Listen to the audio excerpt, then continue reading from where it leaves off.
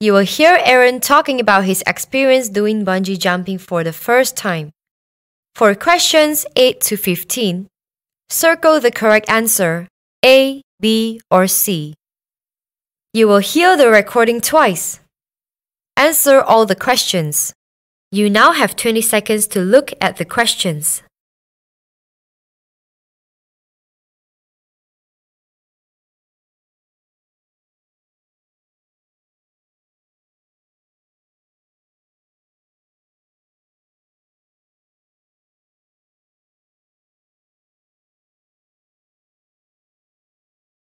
Now we are ready to start.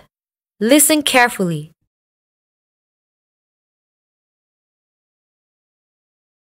I had been wanting to do a bungee jump for quite a long time but was not brave enough. One day, my older brother said that he had won free plane tickets to New Zealand. He suggested we do bungee jumping there. He was very enthusiastic about it.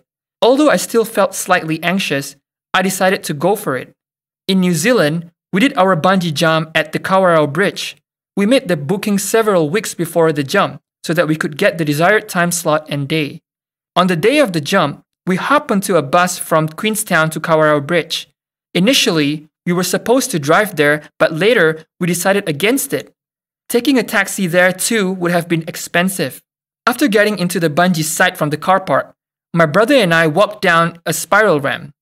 This led us to the reception area, a video showroom, a cafe, and a shop which sold all kinds of bungee souvenirs.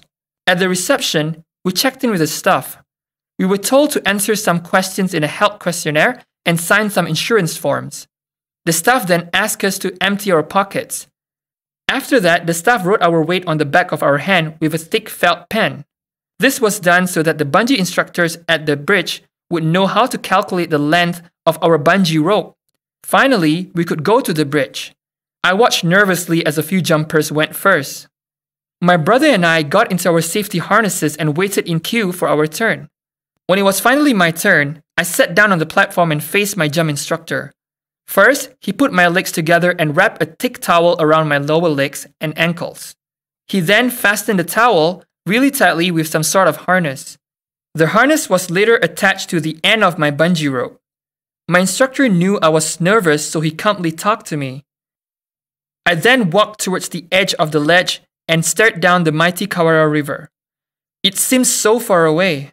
My heart was beating wildly in my chest. My instructor told me to take a deep breath. It calmed me down a little. The instructor gave me the cue to jump and miraculously, I jumped. As I made the jump, all the nervousness left me and I felt exhilarated. After bouncing for a while, the bridge crew lowered me to the ground as I was still tied to the bungee rope. Soon, a yellow raft came towards me. The crew held out a pole which I quickly grabbed onto it. Once I was lying in the raft, they removed the harnesses. I could not believe that I had finally bungee jumped. It had been truly magical. Later on, we were taken to the site to see the pictures and the video that was captured. Naturally, we bought them. The staff also gave us a complimentary t-shirt. I was really glad I had bungee jumped. It was indeed an experience of a lifetime.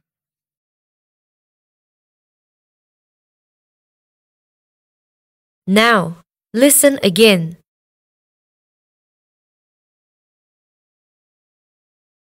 I had been wanting to do a bungee jump for quite a long time but was not brave enough.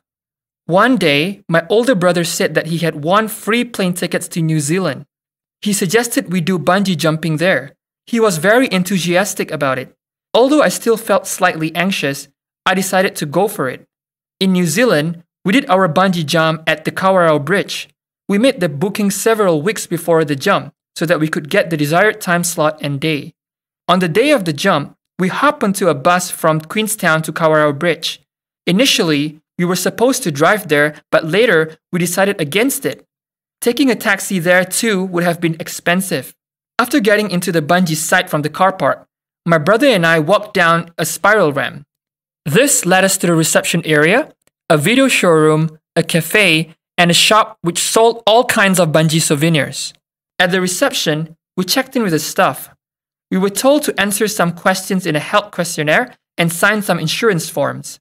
The staff then asked us to empty our pockets. After that, the staff wrote our weight on the back of our hand with a thick felt pen. This was done so that the bungee instructors at the bridge would know how to calculate the length of our bungee rope. Finally, we could go to the bridge. I watched nervously as a few jumpers went first. My brother and I got into our safety harnesses and waited in queue for our turn. When it was finally my turn, I sat down on the platform and faced my jump instructor. First, he put my legs together and wrapped a thick towel around my lower legs and ankles. He then fastened the towel really tightly with some sort of harness. The harness was later attached to the end of my bungee rope. My instructor knew I was nervous, so he calmly talked to me. I then walked towards the edge of the ledge and stared down the mighty Kawara River. It seemed so far away. My heart was beating wildly in my chest. My instructor told me to take a deep breath. It calmed me down a little. The instructor gave me the cue to jump and miraculously, I jumped. As I made the jump, all the nervousness left me and I felt exhilarated. After bouncing for a while, the bridge crew lowered me to the ground as I was still tied to the bungee rope. Soon, a yellow raft came towards me. The crew held out a pole which I quickly grabbed onto it. Once I was lying in the raft, they removed the harnesses. I could not believe that I had finally bungee jumped. It had been truly magical. Later on, we were taken to the site to see the pictures and the video that was captured. Naturally, we bought them. The staff also gave us a complimentary t-shirt. I was really glad I had bungee jumped. It was indeed an experience of a lifetime.